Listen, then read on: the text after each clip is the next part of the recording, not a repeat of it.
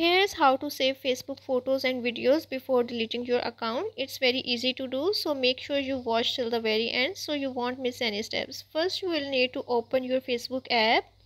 After signing into your Facebook account, now you have to click on the profile icon at the top right corner.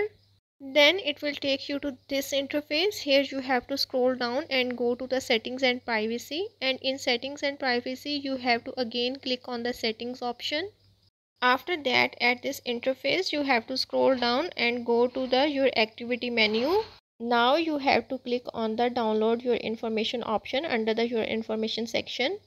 Then at this interface you have to click on the deselect all option. Now you have to click only post, stories, reels or videos option.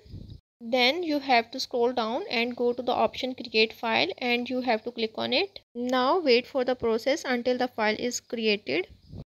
But to show you, I already have created a file. Now I will click on the download button to download the file data.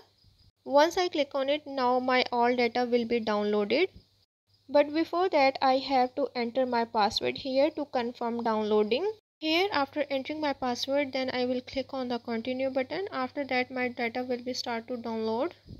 So that's how you can save Facebook photos and videos before deleting your account.